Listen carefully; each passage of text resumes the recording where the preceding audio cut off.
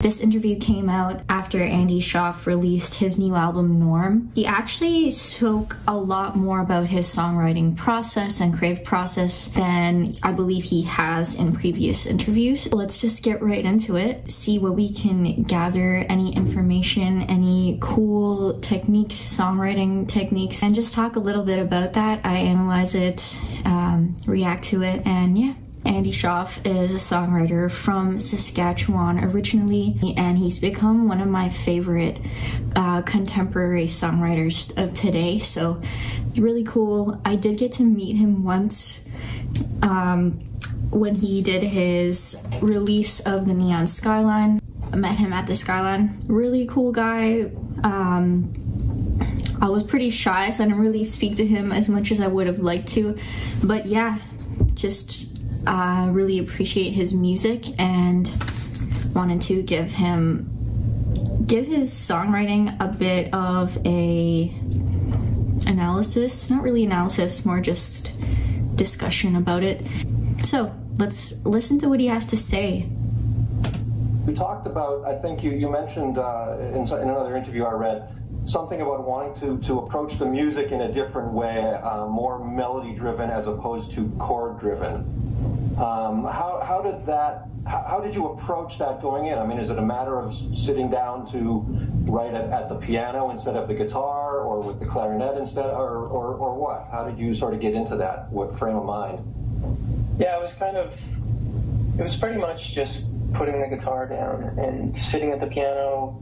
I think what really opened it up for me was I did this sort of gear, it was like a gear challenge where this company wanted people to try out a synthesizer, and so I tried out the synthesizer, and I wrote Telephone, actually, starting it with the synth melody. And what I had been writing a lot on guitar. Neon Skyline was all written on guitar, and what I was finding was that I was lacking a lot of space musically. The guitar just has so much rhythm built into it, where you're kind of,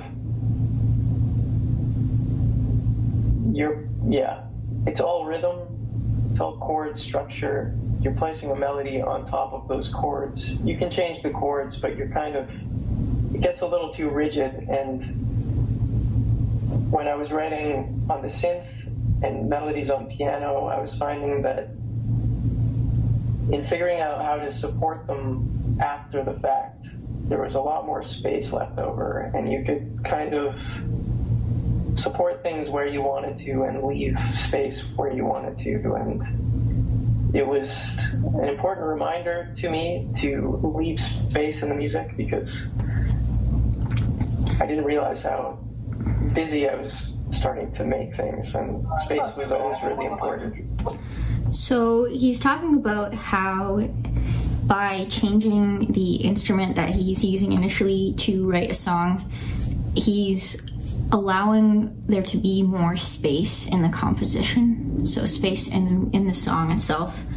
And I can see what he means, because when you start off by writing on a guitar, let's say you go with acoustic guitar, which is usually tends to be songwriter's choice, just because it's easy. It's usually a popular instrument to learn how to play, especially if you're a newer songwriter, and it's also just easy to start. But so when you start songwriting on a guitar, especially if you're going with the chords first, like creating a chord progression, it just becomes, like you said, very rhythm driven. And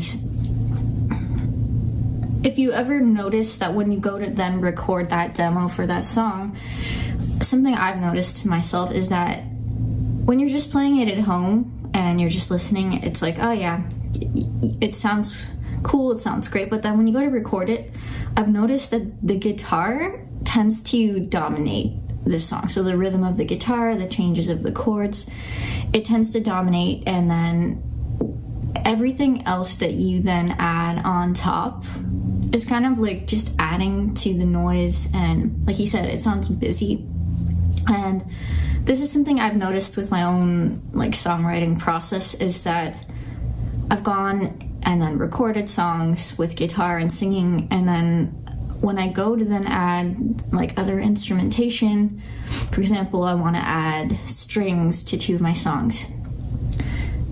It's like, okay, well, where is the space for those strings then? Where's the space to add and whatever else that I want to add, like the synths or bass? It's almost like the guitar just dominates this space. So why is it important for there to be space in a song?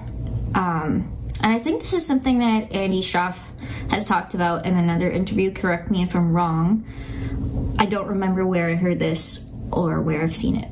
I think he talked about how Neil Young has quite a bit of space in some of his songs and how that creates a different effect. I know that in a lot of like popular music today, there isn't much space, at least that I've noticed. It's sort of like, it's busy, it's catchy, it like sounds cool, but there is something to say about having space in music, space to breathe, space for other instruments to come in. But I think in his song Telephone, I can hear how there is a lot more space. And the first time I heard it, I just remember it sounds a lot slower. It almost sounds like it's in slow motion, but it's not particularly slower, I would say. I think it's the fact that there's so much space in that song that when you listen to it, it does really like slow you down. And it forces you to really listen and hear, because it's slowed down and there's more space, the sounds that you do hear in the song, they do stand out more, and you're able to actually listen to the melody. And the melody itself is what becomes the main part of that song.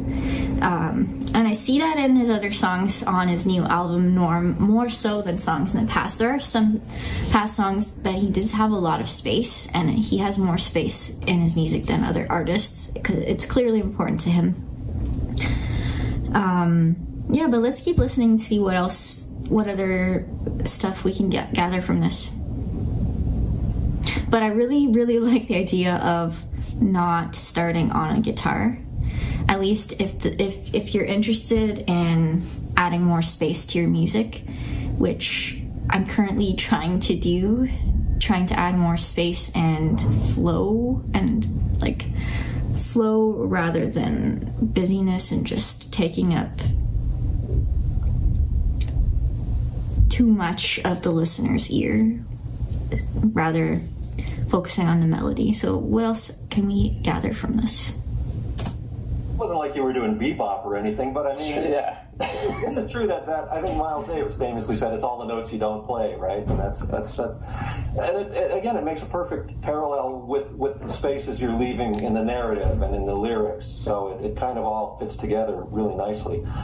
I think I read somewhere that you mentioned Mulholland Drive having an impact on this, and I mean, I can sort of see that in terms of mood and, again, narrative voices and characters kind of being blurry. Is there more to it beyond that? It was, yeah. I was at a point in the story where I didn't know how to end it.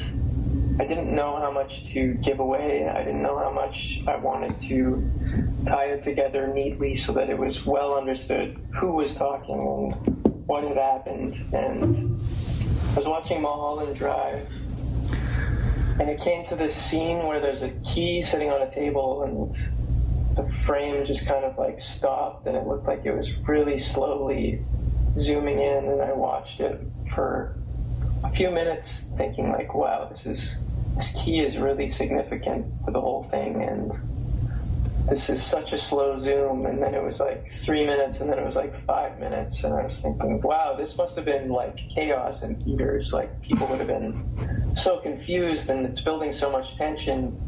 And then my browser just crashed, and I've been watching just a frozen movie for about 5 minutes, giving all this significance to it. And it was it was nice because, I mean, it was funny. I laughed at myself and felt like an idiot, but it was good at the time because it showed me that there is a lot to a story that is up to interpretation, and if I don't want to end the story neatly, I don't have to. So that, I found that story hilarious, that he is watching this movie and not realizing that his browser was actually just frozen. He thinks that the scene is just the keys, and it's just like a close-up, and it's like not moving, and it's like must be so significant, and in a way it sort of like tricked him into thinking that there is something super important about this one shot, right? But in the end it was just frozen. But what he took from that is how you don't need to give everything when you're telling a story. When you're telling a story, whether it's in a song or in other types of writing, you don't need to give everything away. You don't need to make the ending or conclusion super clear, and you definitely don't need to be like spoon feeding people. But I think this is what a lot of songs nowadays do. It's all very clear, all very if there's a story, there's never any question about what it is. Like, I think he's doing something that you see more in short story writing, or like in, let's say, like horror or mystery novels, or, you know, because there is a creepy element to this album where the ending isn't clear, and it doesn't have to be. And you do see this in like art films or films that are perhaps less well taken by mainstream audiences, but it's not so much in popular film or song. But I like the idea that it's open for interpretation. And the other thing about Andy that's quite unique in his songwriting is his use of storytelling.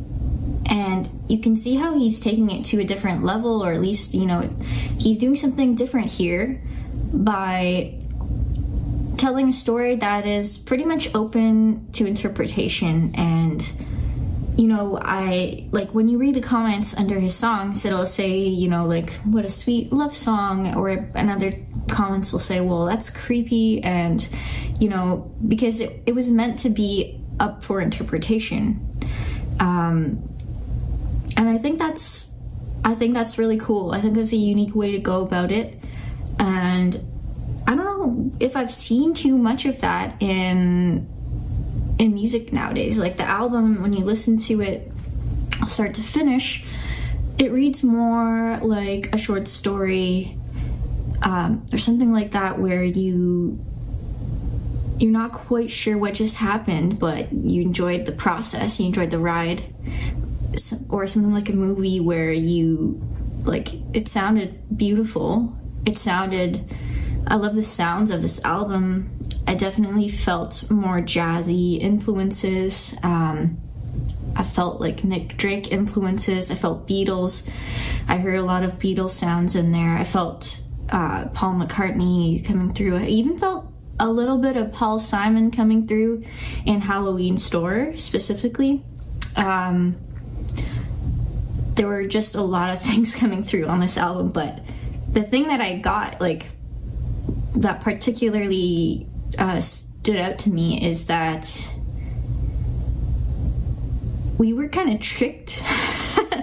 I feel almost as if we were pranked by Andy Shauf. Andy kind of tricked us in a playful way, the way he released his first 3 songs of Norm, because the first song is like this fun social commentary on religion. It's not offensive, but it's still kind of like poking fun lightly. And then you hear Catch Your Eye, which is like vaguely creepy but still sweet. And then Telephone, again, coming across as like a sweet romantic song, but if you listen closely, it's actually kind of like dark and a bit weird about this person that just like watching someone while trying to call them on the phone. But then as the album comes out, you realize, like,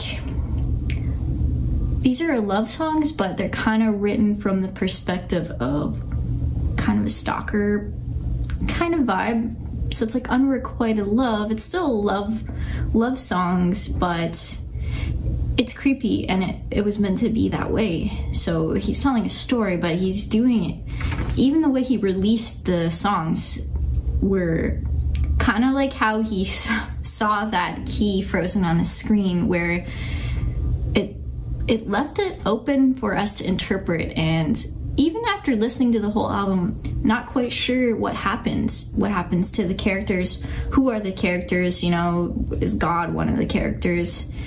And it's all sort of left to our interpretation. So make what you will of it. But another thing I wanted to listen to is he talks about his actual songwriting process. So let's have a listen here. My process lately is that I work on something until I get stuck. And then, in a really practical way, I make a whole list of the songs. And I start at the top, and I put a check mark beside it when I get stuck. Then I move on to the next one, work on it until I'm stuck. And I kind of just keep going down the list until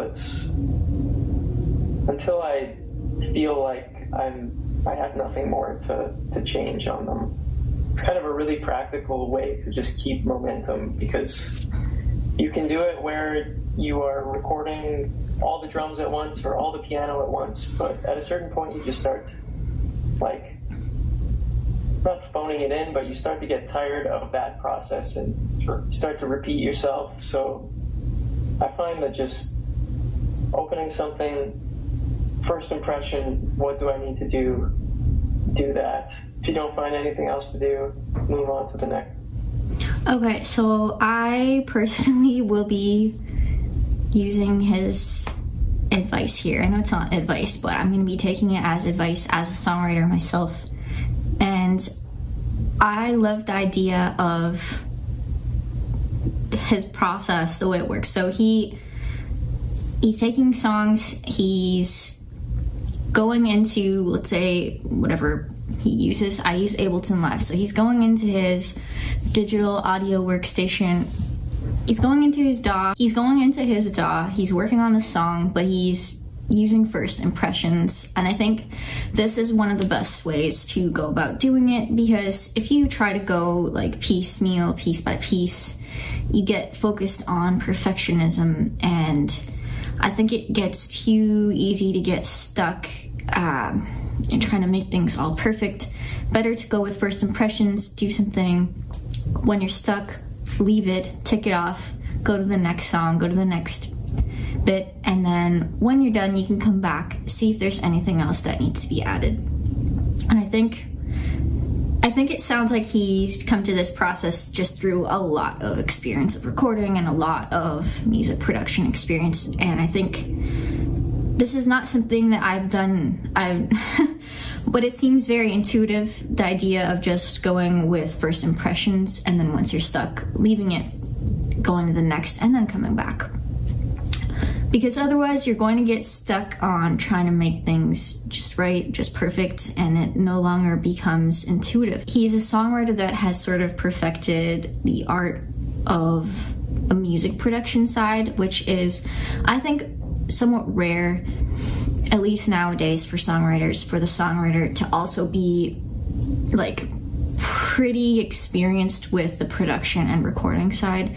So what we can gather from that is that we can create more space in our music by changing up the instruments that we use, especially moving away from songwriting on guitar, moving to more piano keys, synth, or other things.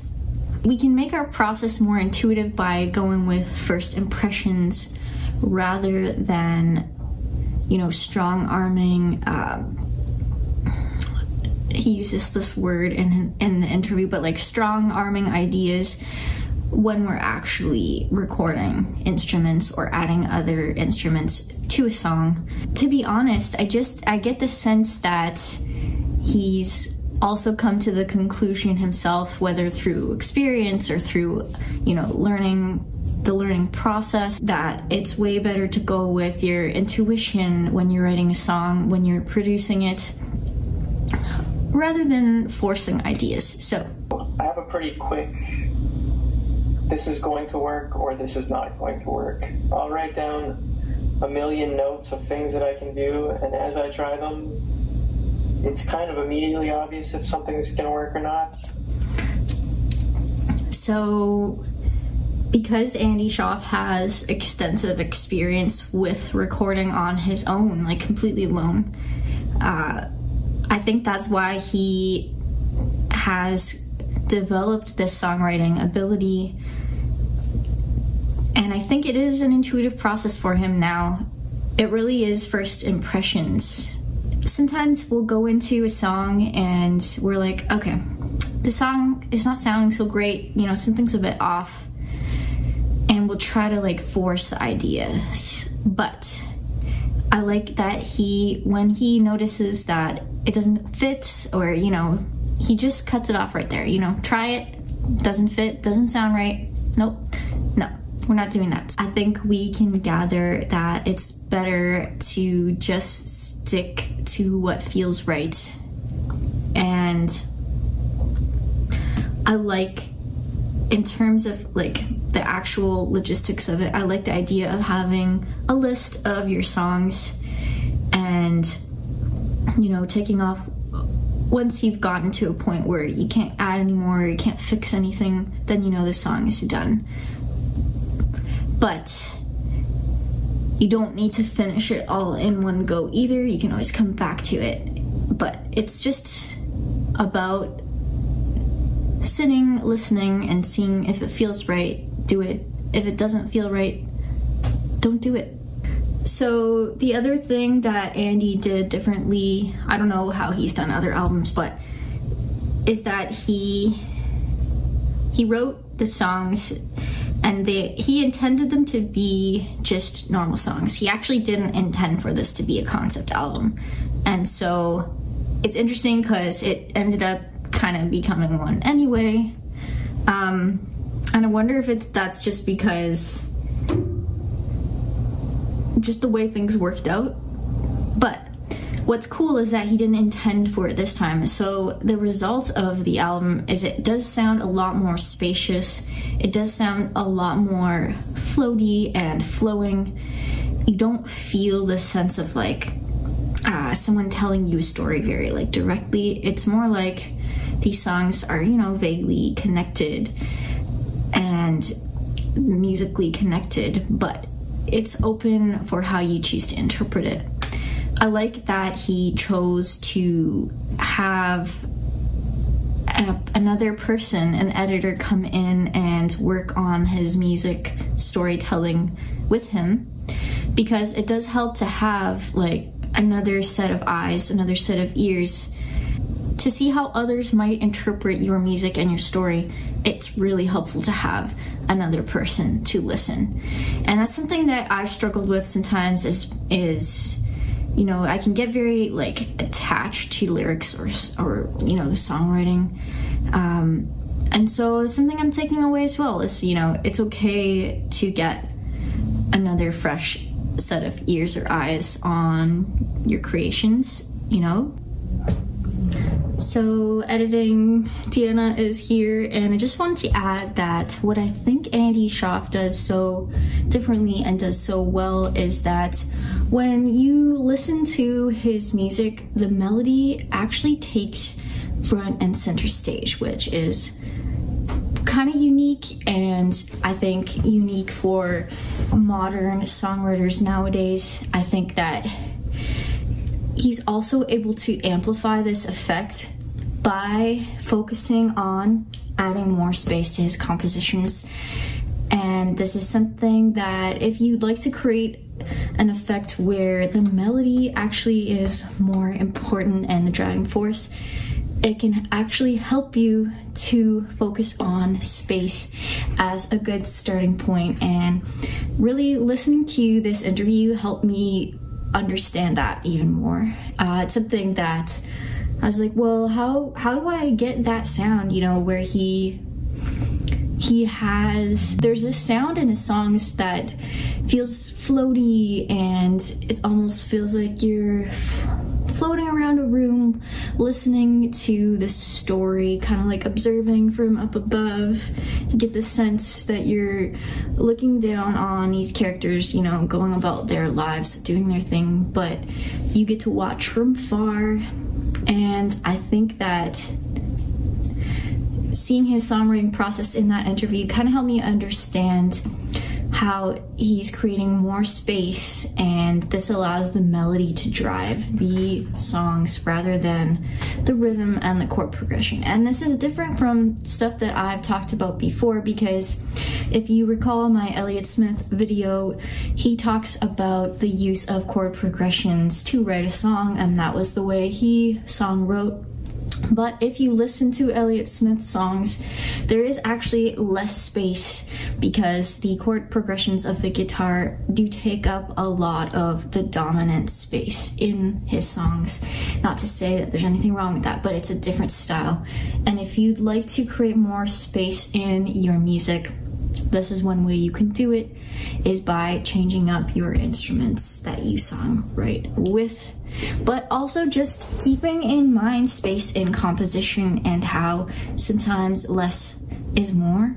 And that's what we get from Andy Shauf's interview. So thank you so much for watching and for subscribing to my channel. If you haven't, please take a second to click the subscribe, because I really love music. I know you guys do too, because you keep coming back for more songwriters, where I will be analyzing how they've done their songwriting process, take a look at any little gems of wisdom that some songwriters can give us, and also just talk about music and creativity in general. If this is something you're into, please like and subscribe, and also leave a comment below if you have any thoughts on this yourself, or any bit of wisdom or ideas of what you'd like to see next. You guys rock, and I'll see you guys next time.